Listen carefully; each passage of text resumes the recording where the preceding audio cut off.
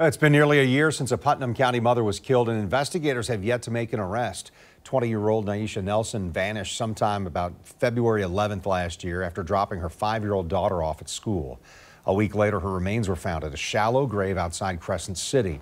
News 4 Jax reporter Eric Avanier is joining us live with an update on the investigation. Eric, medical examiners already determined that her cause of death was a homicide.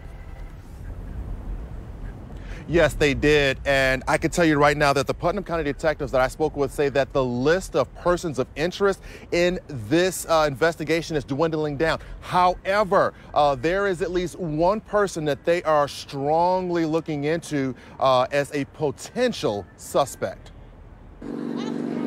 We're just a few days away from the anniversary of when deputies located the human remains of 20-year-old Naisha Nelson, who had been reported missing. Although her death had been ruled a homicide, her killer remains a mystery, and authorities say the search for her killer has never slowed down. I will tell you, for a case that's a year old, this is the most active one-year-old case that I've seen in my career. Colonel Joe Wells of the Putnam County Sheriff's Office says the search for Nelson's killer is so active that the Sheriff's Office is receiving help from the FBI Behavioral Analysis Unit, which profiles and identifies patterns of criminal behavior to help local law enforcement narrow down a suspect or a specific person of interest. So certainly that's a huge asset they can bring to the table when we want them to consider various persons of interest.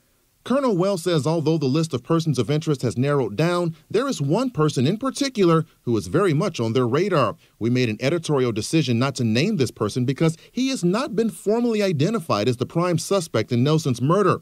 However, we can confirm the person of interest is a convicted sex offender with a violent criminal history that dates back to the 90s. According to court documents, in 2000, he was convicted of sexual battery, false imprisonment, and aggravated assault. He's currently in prison serving a 5-year sentence after he was convicted of violating his sex offender probation by failing to adhere to sex offender registry requirements. Detectives discovered the violation while initially considering him to be a person of interest following the discovery of Nelson's body. She knew this subject and was an acquaintance of his. It wasn't any indication of any type of close relationship. It wasn't a dating or domestic type relationship, but she was certainly familiar with this particular person of interest.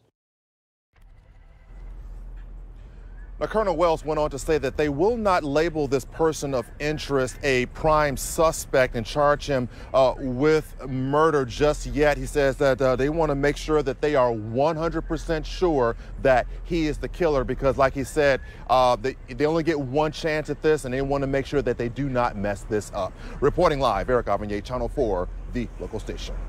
Eric, what is Nelson's family saying about this person of interest in the case? Well, Nelson's mother, who lives in North Carolina, has not yet returned any of my messages. However, I can tell you that she has been posting a lot on social media, and everything she's been posting is basically wanting justice for her daughter. Okay. All right, Eric Avanier reporting live for us tonight. Thank you, Eric.